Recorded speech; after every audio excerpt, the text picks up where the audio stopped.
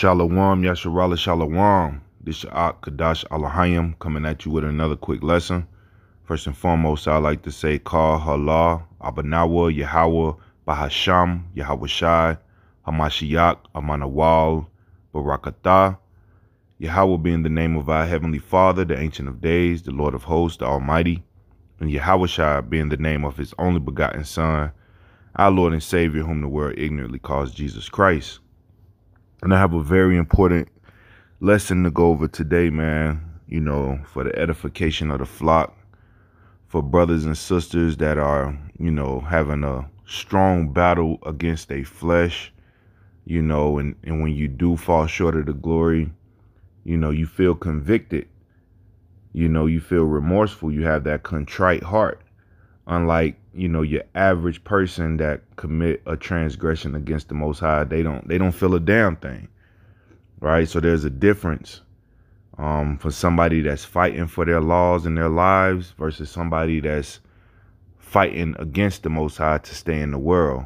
You know what I'm saying? So I'm gonna go into a very important topic, pertaining to getting your sins blotted out, man, because it's very imperative that you understand that you must needs to get your sins blotted out, right? Get your sins blotted out. Don't get your name blotted out the book of life, man.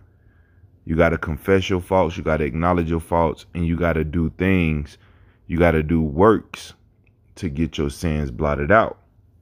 And one way to get your sins blotted out is to do alms, all right? Giving alms cover a multitude of sins, man. Go feed the needy, whether it be you giving them money or you giving them food, man. All right? Go feed the needy. Let's get the definition of the word alms. One of the definition of alms is something such as money or food given freely to relieve the poor. Distributing alms to the needy. 2, archiot or charity, right? So freely relieving the poor by giving them money or food, that's a way to cover a multitude of sins, man, right? Because when you lend to the poor, it's as if you're lending to the Most High. Matter of fact, let me get that. Let's go to the book of, I'm going to start off with the book of Proverbs, the 19th chapter and the 17th verse. The book of Proverbs, chapter 19 and verse 17, and it reads, "He that hath pity on the poor lendeth unto the Lord Yahweh, and that which he hath given will he pay him again." Right? So when you have pity on the poor, you have sympathy and remorse for the poor, and you lend it unto the poor, meaning you give them alms, charity, right? You feed them, you go out your way to relieve them from their oppression or depression or their homelessness for that second, right? You show them that the Most High exists, man. And when you do that, you lend unto the Most High. All right, so take that into consideration, right? He that hath pity upon the poor lendeth unto the Lord Yahweh, and that which he have given, he will pay him again. You're going to get it again in return.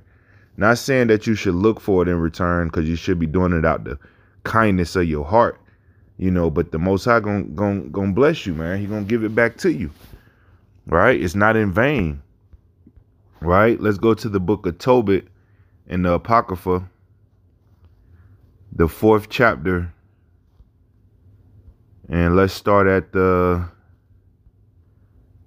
5th verse, right? The book of Tobit, chapter 4 and verse 5, and it reads, "My son, be mindful of the Lord our God all thy days, and let not thy will be set to sin or to transgress his commandments. Do uprightly all thy life long, and follow not the ways of unrighteousness." So Tobit was a man that feared the Most High, and he's telling his son Tobias, keep the commandments, man. Don't transgress. Don't let your will be to transgress the laws of God like these Christians, man. right? Do uprightly all thy life long. Your whole entire life, do right, right? You do the right thing. The next right thing will continue to happen for you, right? And follow not the ways of the unrighteousness. So like in follow not the ways of unrighteousness. And that goes into not following the ways of the heathens, because everything the heathens do is unrighteous. So like everything the heathens do is unrighteous. So don't follow the ways of the heathens, man, or don't follow the ways of the 2/3, right? Because their ways are unrighteousness. Verse 6, for if thou deal truly, thy doings shall prosperly succeed to thee, and to do all them that live justly, right? So if you do right and you deal truly, everything you do is going to prosper, right? Everything you do, everything you touch is going to prosper if you keep the commandments, right? Verse 7, and this is the point. Give alms of thy substance, and when thou givest alms, let not thine eye be envious, neither turn thy face from any poor, and the face of the Most High shall not be turned away from thee. Right? So give alms of thy substance, whatever the Most High done blessed you with, whether you have a good job, you got a roof over your head, you got a fridge full of food, right? Give alms of thy substance, man. Right? Break a piece off of your blessing and go bless the poor, man. Basically is what it's saying. And when you do give alms, right, don't let your eye be envious. Don't be like, I shouldn't do this, or I really don't got enough to give. Why is these people poor? Why are they begging me? Why they got their hands out begging me for stuff? No, don't let your eye be envious, man. And don't turn your face from any poor man. Anybody that's poor, don't turn your face from them, right? Because if you do that, the Most High gonna turn his face from you when you're in need, right? When you need a blessing, when you need a miracle to happen, the Most High gonna turn his face, because look how you treated the poor, right? It say, in the face of the Most High shall not be turned away from thee. So if you have a pure heart, right? If you have a sympathetic heart, right? Or you have empathy on the poor, hey, and you lend to the poor and you give alms to the poor, hey, that's like you lending to the Most High, and the Most High not going to turn his face from you when you need something, right? Verse number 8, if thou hast abundance, give alms accordingly. Give according to what you have, right? If you have a lot of money, give a lot of alms. If you have a little bit of money, give a little bit of alms. Give what you can, right? If thou have but a little, be not afraid to give according to that little, right? So don't fear to give what you think you don't got, right? If you got a little portion of something to give that little portion, man, right? Verse 8 from the top. If thou hast abundance, give alms accordingly. If thou hast but a little, be not afraid to give according to that little, right? If you got $10 and you see somebody out there begging for spare change, if all you have is $10, hey man, give them a couple dollars. You know, it ain't gonna hurt you. You down to $8 now. You know, that's not that much of a difference from 10, right?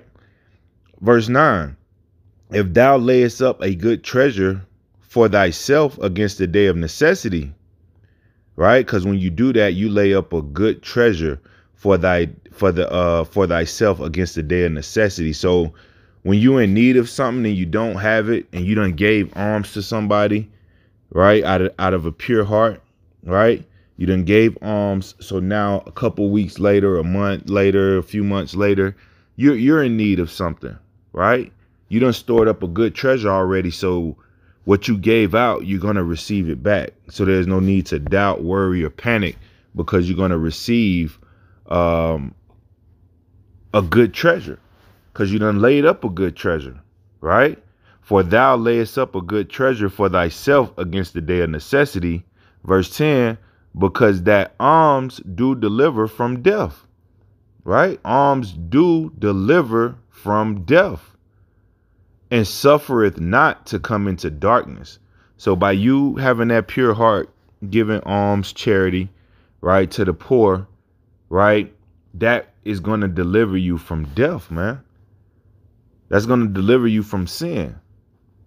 Verse 11, for alms is a good gift unto all that give it in the sight of the Most High.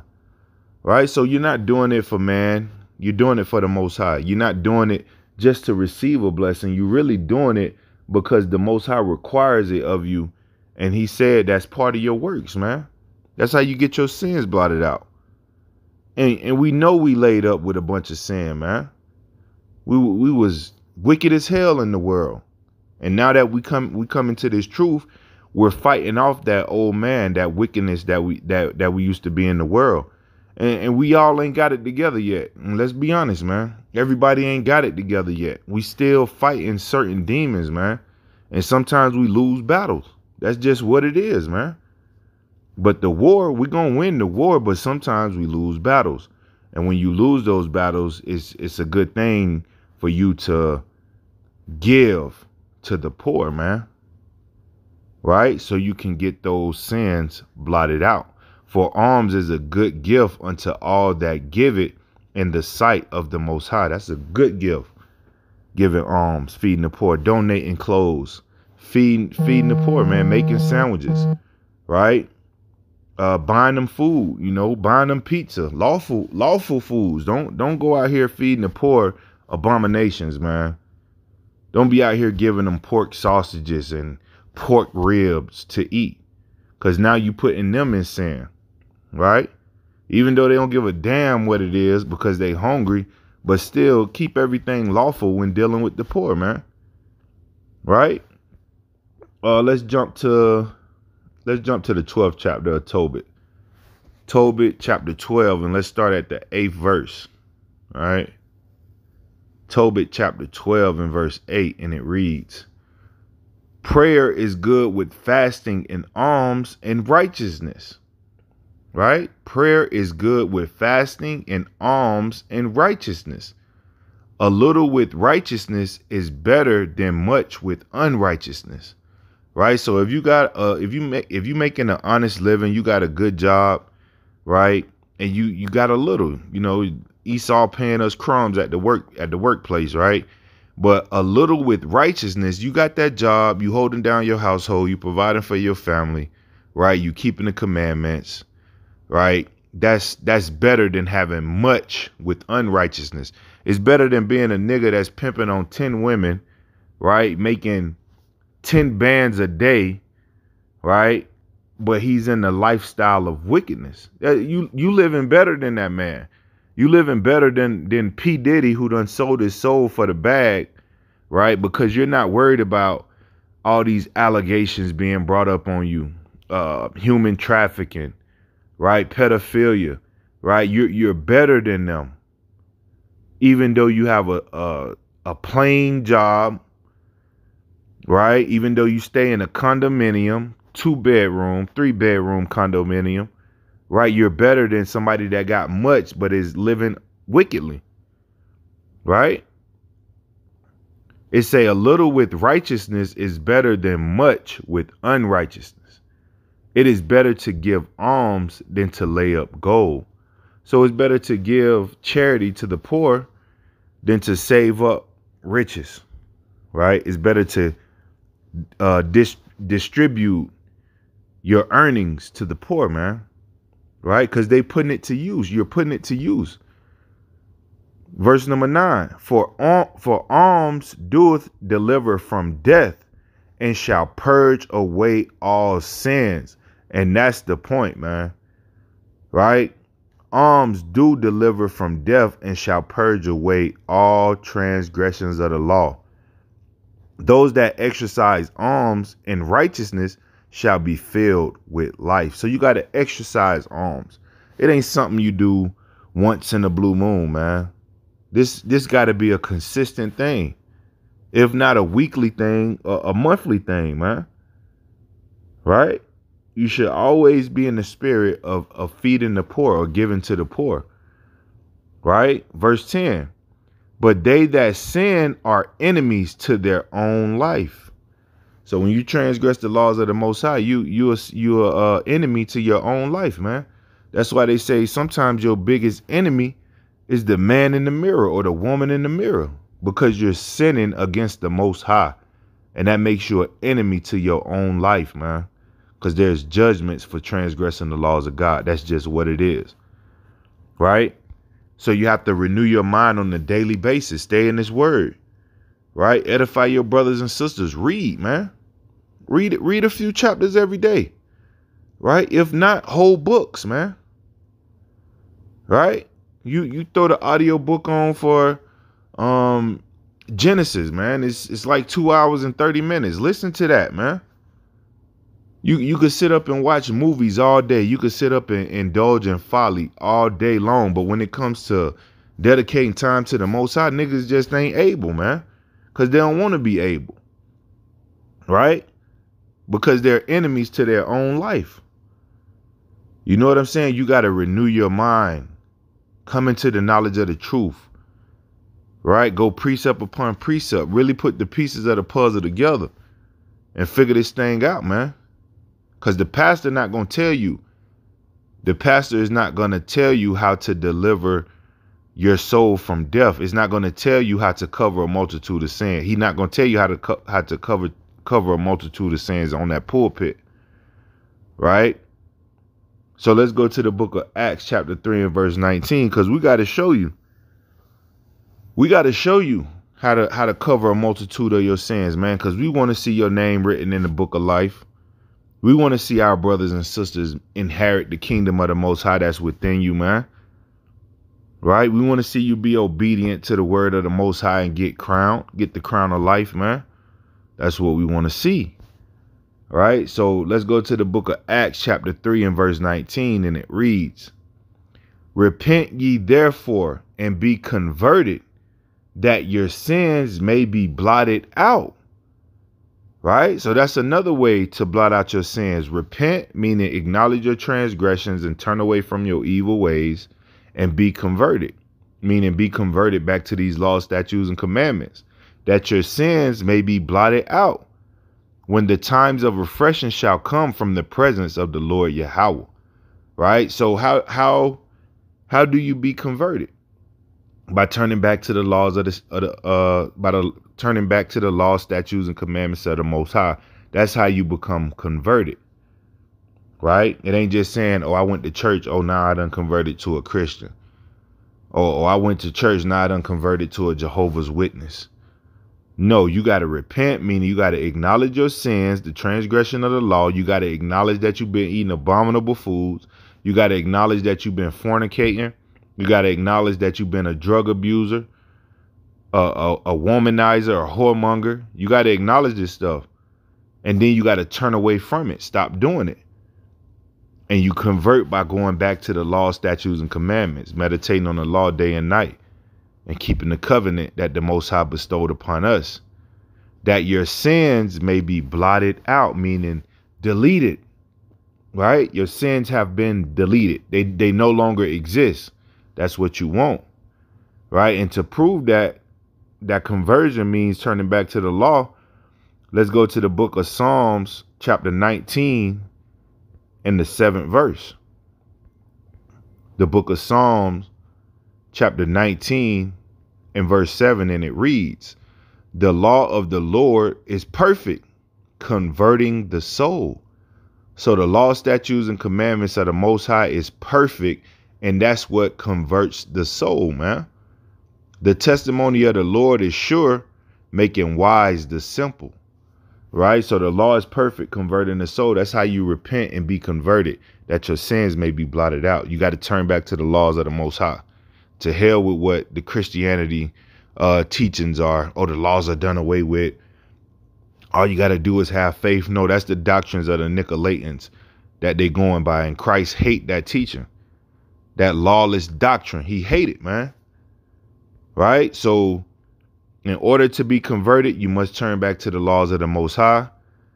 The testimony of the Lord is sure, making wise the simple. Because we used to be simple out here in these streets. Living reckless, man. Living according to the ways of the heathens. Living in a lifestyle of unrighteousness. But now we wise because we read the law, statutes, and commandments. We apply them to our life. We're no longer fools out here in these streets like the rest of our brothers and sisters, right? Like the 2/3 of our brothers and sisters, the rest of these heathen nations. We're not fools like them, right? Let's go back to the book of Tobit, man. Let's go back to the book of Tobit, right? And let's get the 14th chapter and the 11th verse. All right, the book of Tobit, the 14th chapter and the 11th verse, and it reads, "Wherefore now, my son, consider what alms doeth." So Tobit, he is imparting wisdom to his son, right? It says, "Wherefore now, my son, consider what alms doeth." Consider what alms do, man. It blot out a multitude of sins, and how righteousness doeth deliver. When he had said these things, he gave up the ghost in the bed, being 108 and 50 years old, and he buried him honorably. Right. So after imparting his wisdom, Tobit peacefully passed away at the age of 150, and he was given an honorable burial. Right. Because he was an honorable man, one that feared the Most High and kept the commandments, man. Right. And that got to be the example that we give to our children, man. He left his son an inheritance, knowledge of the Most High, man. Wisdom, which is the true riches, right? Wisdom is worth more than gold, man. Worth more than money. So the inheritance that we need to leave to our children is what Tobit left to Tobias, man. Right? That knowledge, wisdom, and understanding of the Most High, so he could preserve his life, and that he could pass down this information to his seed, to his child, right? And so forth and so on. That's the inheritance that we must leave our children. We don't leave our children nothing, man. We don't leave them no type of knowledge, wisdom, and understanding when we get put to death on this earth, man. But we have to start by giving them knowledge, wisdom, and understanding of the scriptures, like Tobit did Tobias, right? Let's go to the book of Ecclesiasticus, chapter 12 and verse 3. The book of Ecclesiasticus, or Sirach, chapter 12 and verse 3, and it reads, "There can no good come to him that is always occupied in evil, nor to him that giveth no alms." So ain't no good coming to you if you're occupied in evil, meaning you always work in wickedness. You're always being wicked, right? No good is going to come to you, man. Nor to him that giveth no alms. So if you're not feeding the poor, if you're not relieving the poor, no good is going to come to you, man. And that's just what it is. That's why a lot of y'all are stuck in a position in life where nothing good is happening for you. Nothing. Because you ain't giving no alms, man, and you're occupied in evil. Right? Let's jump to the 40th chapter. Ecclesiasticus chapter 40, and let's go to verse 24. And it reads, "Brethren are help, Salakia, brethren and help are against time of trouble, but alms shall deliver more than them both." Right? So brethren and help are against time of trouble. So if you got a strong support system, right? Meaning your brother and your brothers, right? And they help you in a time of need, right? Are against a time of trouble. They are against that time of trouble, man. You facing all these different afflictions and adversities, but you got a support system. You got brothers that are able to help you, man. Right? But alms shall deliver more than them both.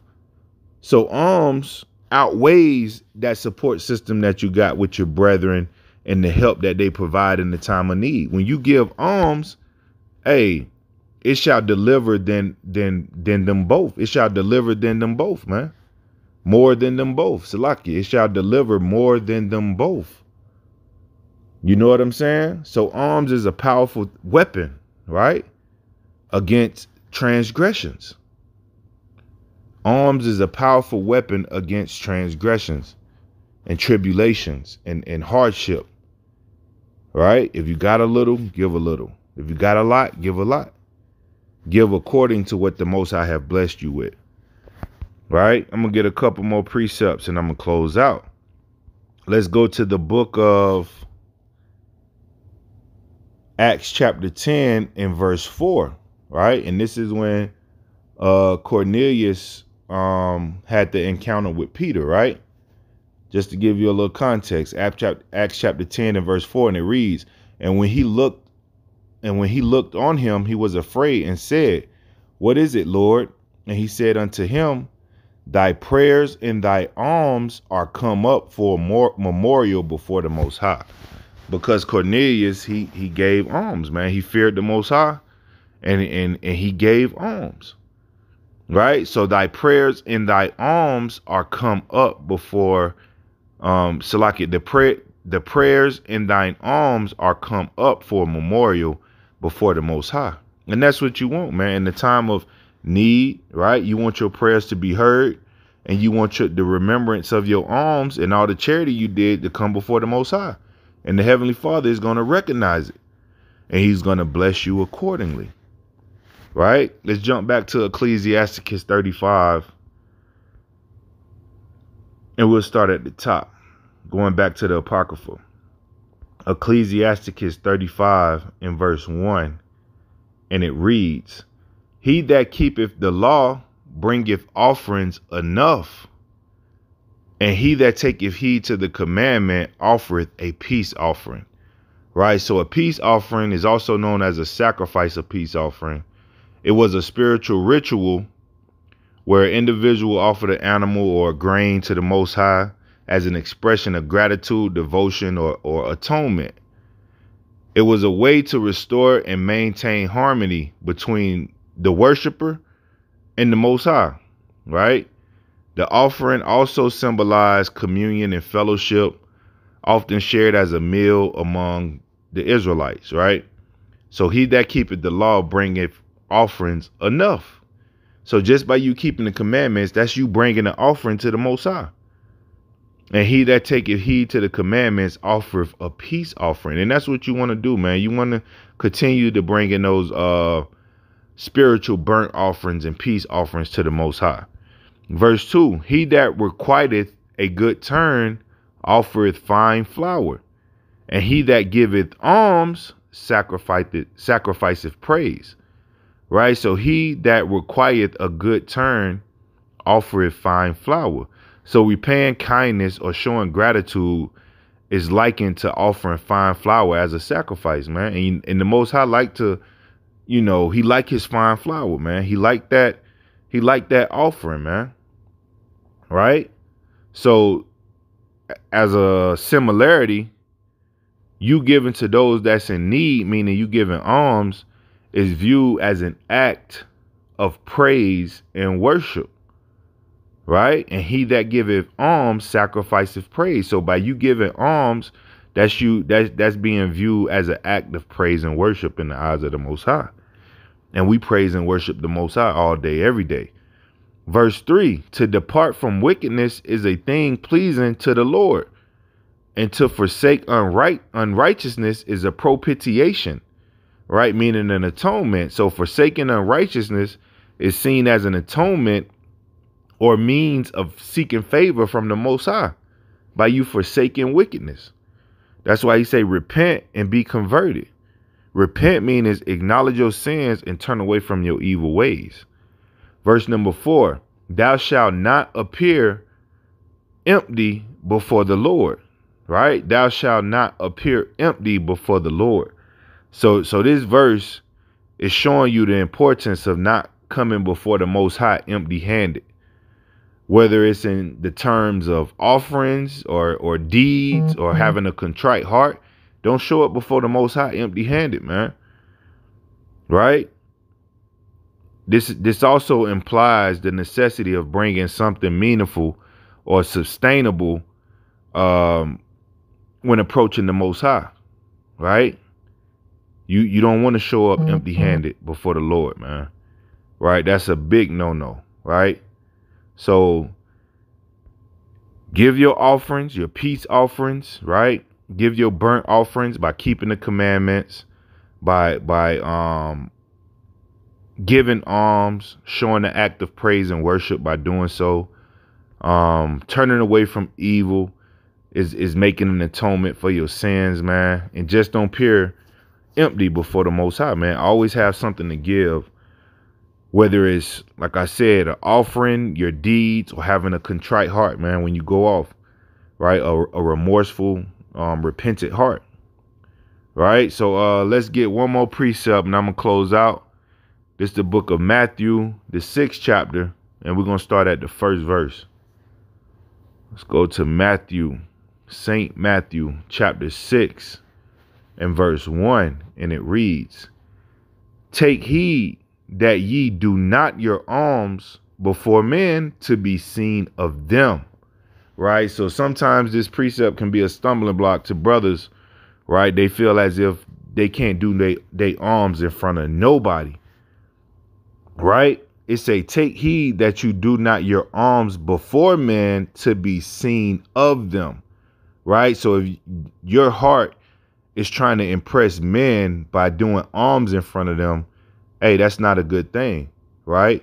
But if you just so happen to be doing alms out the pureness of your heart, with the Most High on your mind, you're not worried about man, and they actually see you giving alms, that there's nothing wrong with that, right? There's nothing wrong with freely giving alms to please the Most High in the sight of man, right? But if you giving alms to be seen of man, your heart not in the right place, right?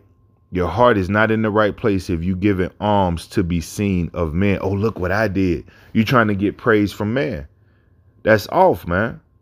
Take heed that you do not your alms before men to be seen of them. Otherwise, ye have no reward of your Father which is in heaven. You get no reward for that. Verse 2, therefore, when thou doest thy alms, do not sound a trumpet before thee, as the hypocrites do in the synagogues and in the streets, that they may have glory of men. So we not trying to get no glory from man. We trying to get the glory from the Most High, because that's the reason why we doing it. That's who we doing it for. We're not making a spectacle when we give alms, man.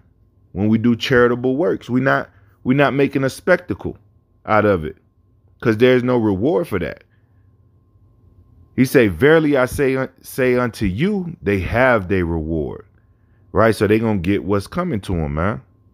You want to be seen of man? You want glory of man? Well, I'm finna give it to you, right? Verse 3, but when thou doest alms, let not thy left hand know what thy right hand doeth, that thine alms may be in secret, and thy Father which seeth in secret himself shall reward thee openly.